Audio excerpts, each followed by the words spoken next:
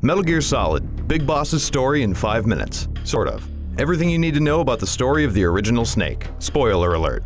In 1964, during the height of the Cold War, the legendary US soldier known only as the Boss defects to the Soviet Union with 2 American-made nuclear missiles, while her protege John, codenamed Naked Snake and a member of the elite Fox unit, attempts to rescue a weapons researcher named Sokolov. Snake tries to stop the Boss, but she brutally lays the smackdown on him and tosses him off a bridge.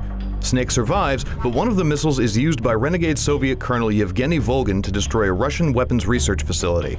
While recovering back in the United States, Snake is told by his CO Major Zero that Russia blames the US for the attack, and that the only way to avoid all-out war, not to mention being labeled as the Boss's accomplice, is to return to the USSR, stop Volgin's insurrection, and kill the Boss. Reluctantly, Snake accepts the mission and returns to Russia to kick off Operation Snake Eater.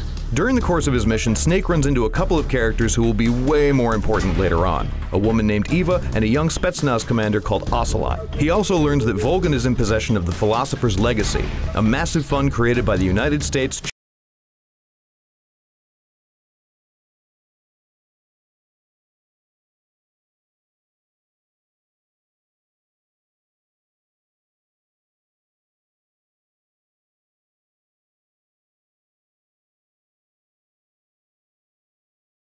in single combat. Meanwhile, Snake's original CIA contact Adam is revealed to be Ocelot, but because he can't just have one secret identity, he's also a triple agent for the Philosophers. He retrieves the legacy after Volgin's defeat and sends half of it to the CIA, ostensibly keeping the rest for a higher purpose. Back in the US, Eva tells Snake not only that she's actually a Chinese operative, because Metal Gear, and that she was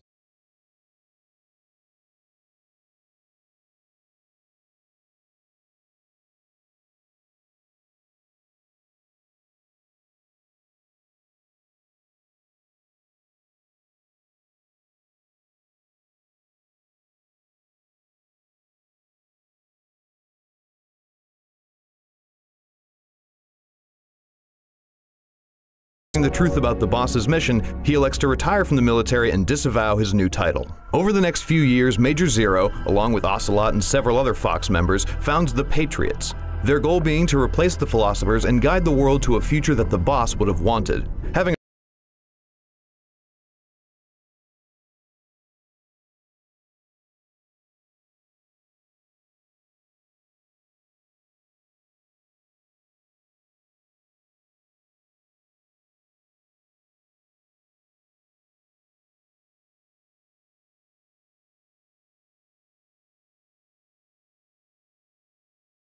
Soldiers Without Borders. Snake and his new sub-commander Kaz Miller are approached by a young girl named Paz and her tutor Ramon Galvez, who quickly outs himself as a KGB agent named Zadornov attempting to roust a rogue CIA division from Costa Rica. God, can nobody just have one name here? Snake almost refuses, but Zadornov plays him a tape recorded the previous year on which the Boss's voice can clearly be heard. Intrigued, Snake accepts, and Zadornov grants him an abandoned offshore oil rig to use as his unit's mother base.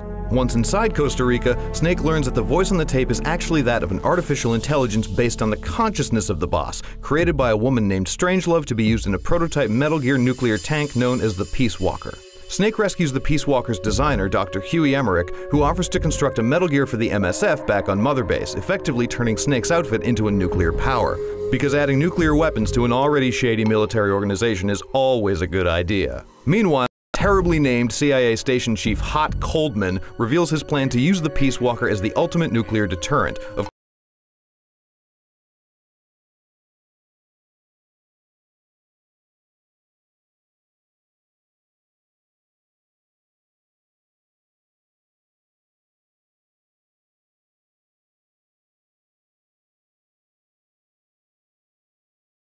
Readopting the mantle of Big Boss, he begins preparations for a military nation known as Outer Heaven.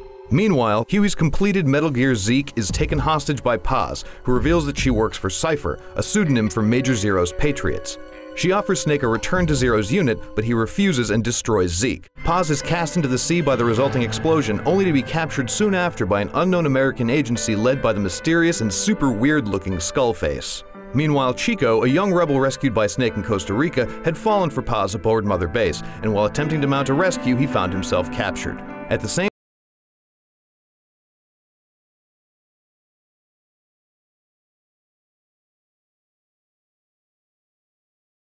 Kaz have information that could prove catastrophic to their operation, Big Boss and Kaz mount a rescue on the eve of the UN inspection. While the mission is a success, Boss returns to Mother Base to find it all but destroyed at the hands of Skullface's XOF unit.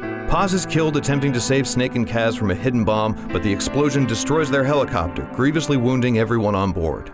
9 years later, Big Boss awakens in a hospital, battered and bandaged. His army is scattered, his base is in shambles, and the legendary warrior is hungry for vengeance, no matter the cost.